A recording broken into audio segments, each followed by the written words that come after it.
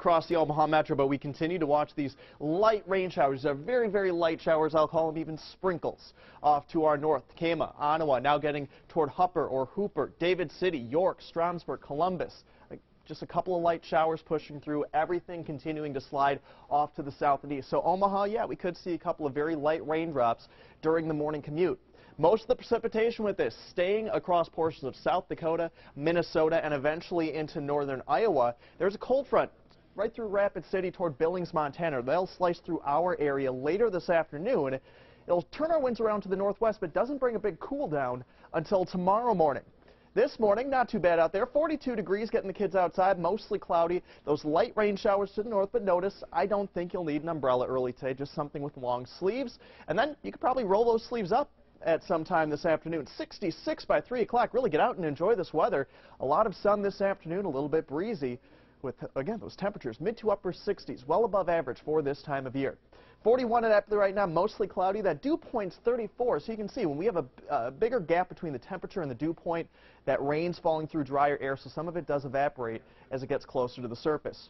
Under the clouds, mid-40s, Columbus, Fremont, Norfolk. You see the upper 30s where it's a little clearer off to our southeast. So I think everyone should grab a jacket this morning. Clouds push through the first half of today. Again, maybe a sprinkle with those clouds early on, but already clearing out in Nebraska by noon. Temperatures for your lunch break, upper 50s and low 60s. A little bit cooler if you're east of the river. That cold front comes through this afternoon. You can see a lot of sun. The really gusty winds will hold off until after the evening commute. But temperatures early this afternoon, you can see mid-60s for highs, maybe even some upper 60s off to our south. And then as you're driving home at 5 o'clock, we'll fall back into the upper 50s to near 60. Gusty winds come in this evening, mainly clear at 10 tonight. There's the leading edge of the cool air, upper 30s to our north, low to mid 40s from the metro to the south. And then it really cools down going into tomorrow morning. Still have some gusty winds. The winds will calm down tomorrow afternoon with a lot of sun, but it's going to be a cool day. Look at this, wind chills tomorrow morning. Yeah, low to mid 20s.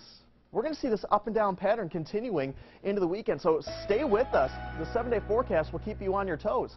51 for a high tomorrow, 60 on Friday. Windy again Saturday with highs in the upper 40s. One more day near 60 on Sunday, and then next week looks very cold. Yes, 32 for a high on Veterans